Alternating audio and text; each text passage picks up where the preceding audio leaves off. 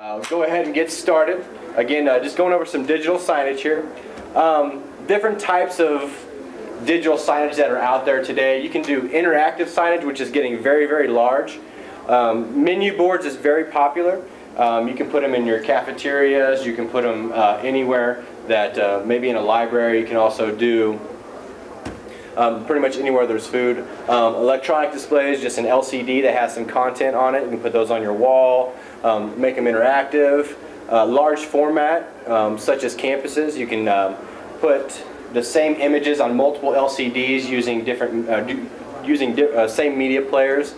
Narrowcasting, dynamic, again, campus communications, out-of-home networks. Electronic bulletin boards, so you can, instead of having those everyday pin-up paper boards and everything, you can actually put messages on our boards, and that's kind of what digital signage in campuses are doing. Instead of having those paper boards, they go digital, and we do everything on a web-based format, and we'll get into that a little bit more. Some of the installs that campus communications are at that we have done: Creighton, Auburn, University of Michigan, Nebraska, Lincoln, some more, Montana State, Montevallo, Washburn University, Missouri State. You can kind of just see the different formats that people are placing them in. Montana State, you can kind of see it's behind a nice glass wall there. Just kind of different ways you can bring in a different look and a different appeal for it. Berberich, DC, Villanova.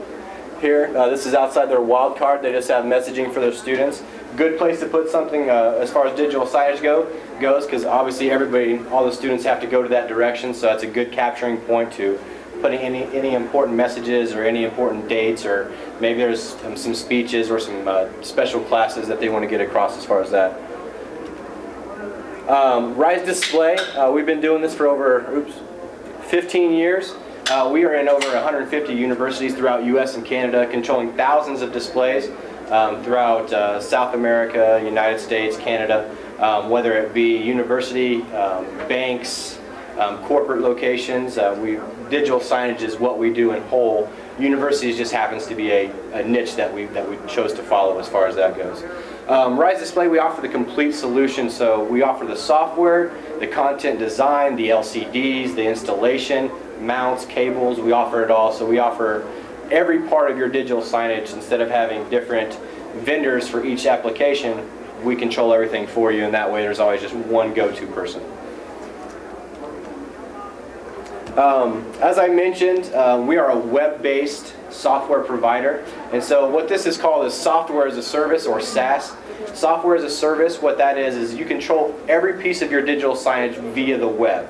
So there's displaywire.com is what we use, and you would go on, every person would be given a logon and a password where you would get on and control what content's showing and where, and we'll get into that a little bit more as far as controlling content and what, how we actually get playlists and things to show on site. Oops, keep going there.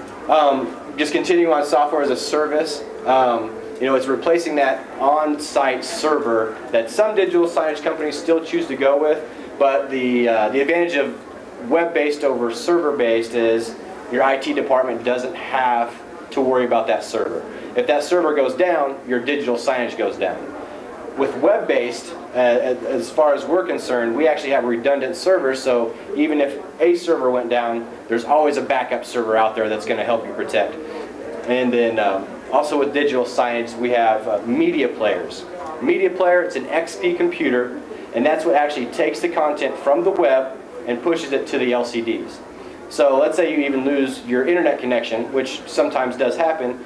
Well, those computers have a hard drive on it, and so the hard drive captures what was sent across at that point, and it continues to show without, so when you look at it, it doesn't look like there's anything missing, and once the connection's regained, then it would update with any changes or any kind of financial information that was involved. How it works, I kind of gave you a little explanation about that there. Again, the web-based part of it, is how we're actually getting the content to there. First of all, you have your LCD display there. The Rise engine media player is what I was referring to. It's an XP-based computer, and this takes the content from the web. That's what you would need to control your content. You monitor your content and your live data via the Rise Display Network, or display wire is what it is. We have servers that manages your content, your alerts, and it also manages any kind of ticker information. The ticker information is kind of what's scrolling available for you at the very bottom. So there's different types of creative views you can have as far as that's concerned. Alerts is something that I'm going to get into a little further, but we do offer, and it's included in the whole package, emergency alert notification. Not only can we tie into what you existingly have, that's kind of on a one-off basis. It kind of depends on who you're using, if we can tie into them or not. But we also do have the ability to display alerts from our software using the web-based program. You can do that via the phone or also via the internet using your user logon and password. Yes? So if you already have another alert system that's software as a service, you may be able to tie into them. Yeah. We would just need to get their protocols and just kind of work with them and figure out if we mesh together. So yeah, that is something that we can definitely do.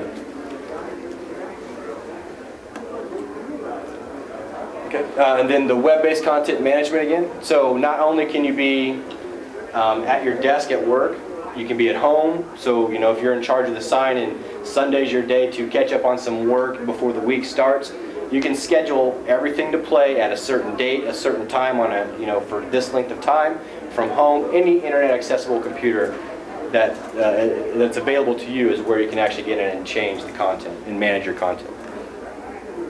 Placeholder. You can kind of see the box there where the sweatshirt's at. That, in our terminology, is a placeholder. The placeholder is what you have control over showing information on. So you can put messages up there. You can have class schedule, lab hours.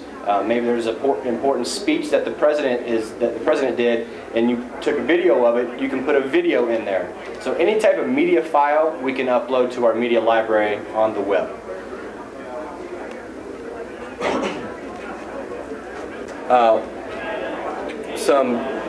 Some differences in looking at software as a service based on a conventional on-site application. Again, your impact on IT, if you have a server on-site, there's going to be a lot of times where they have to go and they have to maintain that. In IT, they have enough projects, they on their plate and everything. Why have them manage something else where you can simply do it via the web, where we take care of everything, all you do is log on and make your changes. So the impact is definitely high as far as the on-site server. Based on the web-based, it's going to be low to very minimal for your IT department. Anybody can use the software. We do training. It's very user-friendly as far as that's concerned. The time to implement, as far as getting the actual server, you got to put the server in. You got to get your appropriate security measures on it. So again, eating your IT department's time up. Where all we would do is we would come in with our media player, plug and play. Is how it works. We do everything on the front end where we completely create your content, and then you can manage it as time goes on, but we plug in the media player, plug it to the LCD, and then we're off and running. Flexibility, scalability as far as the on-site server goes. Well, your on-site server is going to be in one location, so getting it to the multiple points is going to be a little hard. If you have the web-based, we can do different locations very, very easily compared to the on-site, to the dedicated server there. Ongoing impact on your business, again, eating up that IT time over and over and over again. With the on-site server is going to be at a risk of being high compared to the web-based service where there is nothing for the IT department to take care of on that end. This is kind of showing you display wire. This is our software package. It kind of shows you, and this is what we're going to go through, is the navigation part of it. When you would log on, this is what you would see. Each user is defined specific roles, so they're only going to see certain things. You can manage your content. It shows you the display, so the LCDs where all the content's going, and it has the company information. You can see the send an alert, so that's where it's the very first thing. You could go there, send out an alert. You can send it to all displays, and you can tell it how long you want it to play. After that alert's done, it's going to go right back to what it was showing in your presentation before. And then over here, you'll see that we have the media library where all of your content's going to be stored. Then the bulletin is the actual, if you want to think of it as kind of a slide. It's not a PowerPoint slide because we use a Flash and we use a lot of graphics, and so it's more graphically appealing, but that kind of just kind of lets you know kind of what that is. And then the playlist is what's playing inside of the placeholder. And then the presentation is the overall look and feel of what it is. And the presentation is something that we'll creatively design specific to your organization. We'll put your logo, your school seal in the background. If you want temperature here, time here, we can creatively design that specific to you. Again, the presentation is the overall look and feel of this. So you'll see here that there's different presentations that you have the ability to choose from. We'll design again for you specifically, or there's actually standard templates you can choose, and you can have creative control over those specific templates. Are you limited to just one? No. Selection of presentations? Yeah, we can design 30, we can design 1, we can design as many as you want as far as the presentations are concerned there. Continuing on, you'll see here that there's the schedule right here.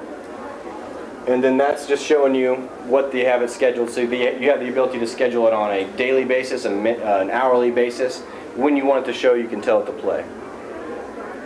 Here's an example of a presentation.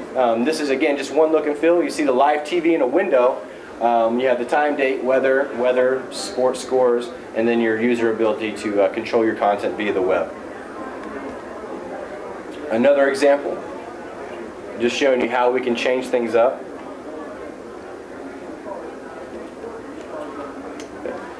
The media library, as I mentioned, is where you would store your media files. So you can create anything you want on the back end. So once you get the product, our product, and we design the initial background and presentation for you, you can actually design anything, and as long as it's designed in a media file format, you can upload it to our media library, and then you can pick and choose exactly when you want it to play, where you want it to play. If you want it to play on the business school LCD, if you want it to play on the cafeteria LCD, you can tell it where you want it to go. It doesn't have to go to every single display that's out there, so you can pick and choose where it's going to go as far as that is concerned. And as far as storage goes, there's pretty much endless storage on the actual website, so you won't have to worry about any backlogging or anything. Bulletins, as I mentioned again, is what's actually playing inside of the placeholder. This is where you would actually be able to go in and edit. We have many bulletins. There's probably 500 different bulletins, looks and feels that are already designed that you would have access to, but you can always upload more in your own look and feel. But this is just where it shows you where you can actually go in and edit. So like for your event calendar, it says June 9th. Well, maybe it's the next month and you want to put July's information in there. So you can go in there, type in July, what's going on July 1st, and all that information. Over here, you're going to see the ability for, basically, the editor is Gus Rodriguez. This shows you, or this is actually Byron's information, sorry. He has control over content editor and content reviewer. What this means for us is you can have maybe a student organization design some things, put it into a playlist, but it won't actually show on the LCD until it's approved. So you could have somebody be an overall approver, maybe the dean or the dean's assistant or something, and that person would actually say, okay, they can look for it, make sure there's no profanity in it or anything. Go ahead and push that onto the actual LCD itself. And you can do that on an individual user basis, control what they have access to. The playlist is actually the items that are actually playing. So it's the bulletins that are playing inside of the placeholder there. So you can schedule news, sports, you can put any information on there as well. And then it's a little blurry, but this is where I was discussing how you can control when and where it's played. You can see it's you got daily, weekly, monthly, yearly. You can choose what days you want it to play on, when you want it to end.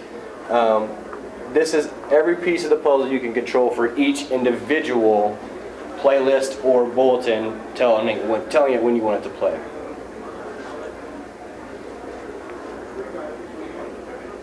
Our alerts, as I mentioned, we can tie into your existing, or you can use our web-based or our cell phone-based. So on your cell phones, this is great for your campus police. A lot of them carry PDA smartphones now, or your personal PDA smartphone. You could get online via your phone, type in the alert message, and basically as you're walking away from either the scene, or if you're walking away from something, or maybe you're running to the shelter, there's a tornado coming or something like that, this is where you could get that. As you can see, it says flood warning, so you can make it say whatever you want it to say, and it goes red and white, back and forth.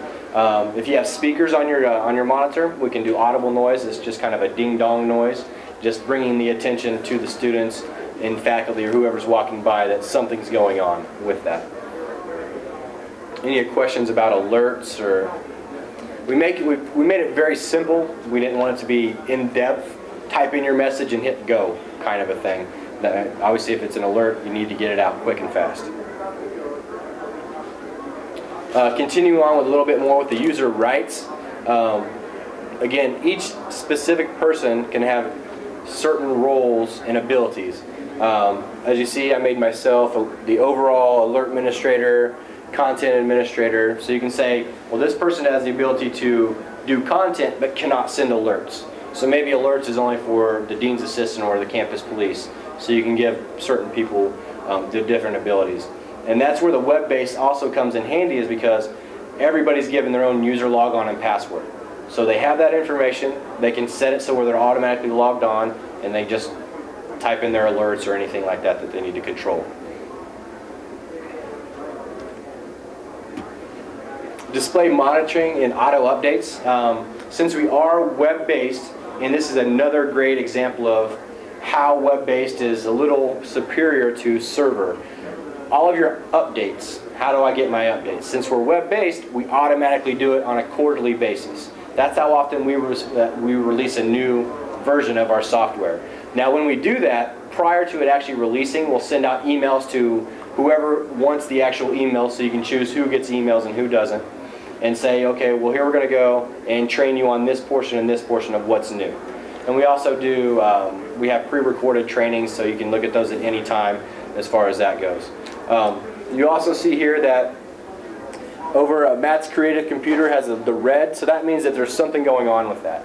So whoever's in charge of keeping the displays running, an email would be sent to them saying, hey, there's something wrong with Matt's creative computer, and then that way they would know that they need to pay attention to that, and then they can fix whatever they need to fix and get it back up and running there.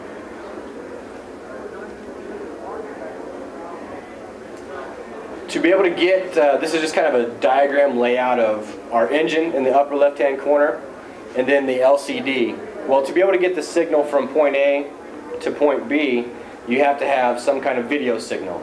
Now, if it's real close to each other, we can mount the engine, the media player, behind the LCD, or we can rack mount it, or we can put it anywhere. It doesn't really matter, it's just wherever you guys feel that you want to put that. Well, if it's real close, then we can just use straight VGA cable or any kind of video cable. If it's over a great distance, we actually can convert it from video signal to Cat5 or Ethernet, Cat5, Cat6. What would be considered a great distance? We can run that up to 360 feet. As far as video cables go, you really don't want to run them over 100 feet. Because the video quality, and now there's probably super duper video cables out there, but the cost and expense in that, you can do that. But our broadcaster receiver system, so video over Ethernet, we can do 360 and then up to 1,000 feet, depending on the power of the actual broadcaster or receiver as far as that goes. Is there any questions about that portion? Okay. Well, that's all we have for the presentation. It was short and sweet, just kind of a quick overview of campus communications. Was there anything that I didn't cover that you were hoping to get? I'm just a little curious if you have your unit that would go right next to the screen. Okay. Mm-hmm. And then you would have your main unit. Yes. And how many of those little units could you connect to that main unit? If we go back to the broadcaster, which is right next to the engine, you'll see those 8 outputs on the back. Right. So one engine could go to any amount of LCDs. It's all based, we all do it on the broadcaster and receiver system, so we can split it. Yeah, yep. And what do you call the second thing, the broadcaster? Broadcaster, and then receiver would be at each LCD. The receiver would need to be, because it converts the Ethernet back to video signal. Right.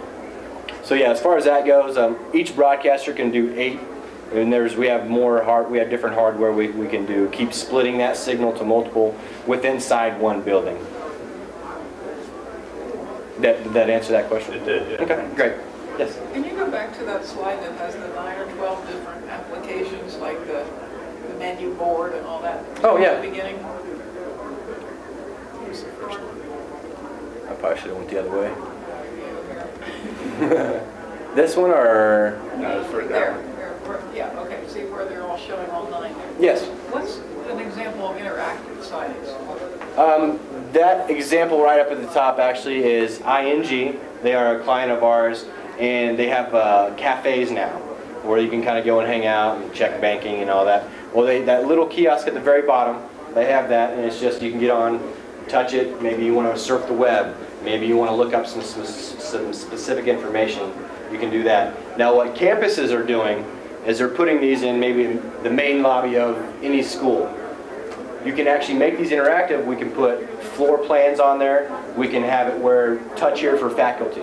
You can touch that, pulls up a list of all the faculty members. You can touch on that certain person's name, and it shows you where their office is located at. Or maybe their office hours only. Maybe they don't want to be known where they're at. You can show any type of information. But it doesn't show on the screen that you're punching. It shows on this gigantic screen. That's how ING chose to do it. They chose to have a kiosk and then the LCDs. We can do an overlay over the actual LCD itself where you won't have that and you just touch. That's not really where you're punching this and the whole world can Yeah, see exactly, on the wall. exactly. Yeah, but yeah, you can make it either way. There's the kiosk, the small kiosk, which again it can control.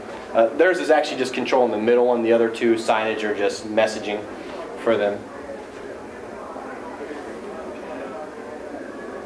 Narrowcasting, what's that?